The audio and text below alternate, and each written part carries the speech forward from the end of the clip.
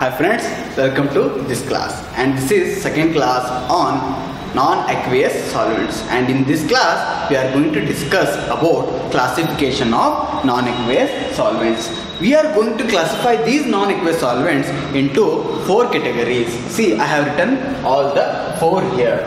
The first one is protonic and aprotonic solvent, and the second one is acid, base and ampoteric solvent. And the third type of classification of non-aqueous solvent is ionizing and non-ionizing solvent, and the fourth one is coordinating and non-coordinating solvents. In previous class we discussed about what are solvents, its important character, and also what are non-aqueous solvents and example for non-aqueous solvent. And this is classification. See, first we should discuss what is protonic and aprotonic solvents. See, I told you, for example, for protonic solvent is, see, H2O, HF, NH3 are the few examples for protonic solvent. From this it is clear that the protonic solvents are the solvents which has capability to derive the H plus ions from those solvents. For example, H2O. From H2O we can get H plus. It gives H plus plus OH minus. So we are going to get this H plus from this solvent. So this is protonic solvent. Similarly with HF. HF, we know this is the highly strong acid compared to HCl, HBr, HI. Sorry. HI will be the strongest acid, HF will be the weak acid. No doubt it is weak acid. But from this HF solvent, we are going to get this H plus ion and F minus ion. Since we are going to get H plus ion, it can be a protonic solvent. And the example for a protonic solvent. Let me tell you the definition for a protonic solvent. The solvent which we cannot derive the H plus ion. For example, carbon tetrachloride, CCl4, carbon tetrachloride, fluorochlorine, and also the benzene ring. These are organic solvents, and also this is toluene, from which we are not going to get any protons. So this comes under aprotonic solvents. And the next set of classification is acid, base, ampoterics. And we know that in acids, I am going to give the example. If I give the example, it's enough for you to understand its definition. The acid one which gives H plus ion. For example, HCl. HCl can act as solvent. So it is acid solvent. H2SO4, HNO3, HF. All this comes under acidic solvent. For basic solvent, we can go with ammonia. Because of this lone pair of electron, it acts as Lewis base, and also this ethylene diamine which you and we, that is you and I, have learned in coordination chemistry. What it is? Ethylene diamine, isn't it? Ethylene diamine. In shortcut we write as EN. This also, because of these two lone pair of electrons, it also acts as base. So these are the two examples for basic solvents. And ampoteric solvents, no need to worry. The aluminum, this metal, when treated with water or it forms aluminum hydroxide, which is ampoteric in nature. That is, neither it is acid nor it is base. And the H2O, the water molecule, is also considered under this category, ampoteric in nature, because it acts as acid as well as it acts as base. When we discuss acid base chemistry, there we will get how it acts as ampoteric in nature. There I am going to explain it clearly. Please wait for that video. I am going to shoot it and I am going to upload in my tutorial. So water also acts as ampoteric in nature. So I have given you the example for acid, base, because of these lone pair of electrons, and NOH, it also acts as base because of this OH minus ion. So So these are few examples for this acid base and amphoteric solvents. Ionizing and non-ionizing solvents.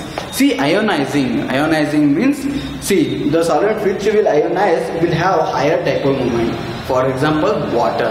I told the dipole moment of water is 1.86 D, something 1.8 D. So because of that dipole moment, they are polar in nature. Because of this polarity, they are ionizing solvents. For example, first what I consider H2O. Consider two molecules of H2O. H2O plus H2O. One molecule and one molecule. How it is going to react is, see, this H2O gives H plus to this and becomes OH minus. So since it gives H plus, it acts as acid. Since it takes H plus, it acts as base. We know, once it gives this H plus to this, it forms OH minus. It becomes OH minus, and OH minus, because of this lone pair of electron, the negative charge, it is basic in nature. So this is acid, it will be its conjugate base. They will ask, what is the conjugate base of H2O? You should write OH minus is the conjugate base of this H2O.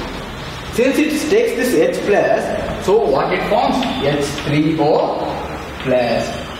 H3O plus acts as acid, so it is conjugate acid. See, here H2O gave H plus, it acts as acid. And here H2O takes this H plus, it acts as base. So the H2O can act as acid as well as base. So it is example for Ampoteric solvent. This is the example for this Ampoteric solvent, and it is also example for this ionizing solvent because there is ionization. And this is, see, H2O is acid and its conjugate base, and it acts as base and its conjugate acid. Similarly, we can discuss about ammonia, HF molecule, SO3, like that. See, let me consider now ammonia, NH3. Let me consider 2 moles of ammonia. 1 mole of ammonia and other mole of ammonia. And this is going to give H plus, forming NH2 minus. This is amide. Since it takes H plus, it forms NH4 plus. This is ammonium ion, and this acts as acid, whereas this amide acts as base. That is ammonium ion. See, here also ammonia, it gave H plus. So it becomes H2 minus NH2 minus amide.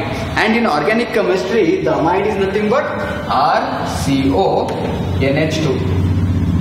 Ammonia, we know, if it RCO NH2, this we call as amide. But in inorganic chemistry, amide is NH2 minus. So no need to confuse. No need to get confused. You please in your notebook make a point. In organic chemistry, amide means RCONH, and in inorganic chemistry, it is NH2 minus. This is about ionization of ammonia. Similarly, we can do with HF. One molecule HF and second molecule of HF. It gives H plus to this, forming F minus, and it becomes H2F plus. It acts as acid, it acts as base, and these are 2 molecules of HF. And also one thing you should remember, in water medium H2O, the H plus acts as acid and OH minus acts as base. Really? So in ammonia, NH4 plus acts as acid. In ammonium solvent, NH4 plus acts as acid and NH2 minus acts as base in ammonia solvent.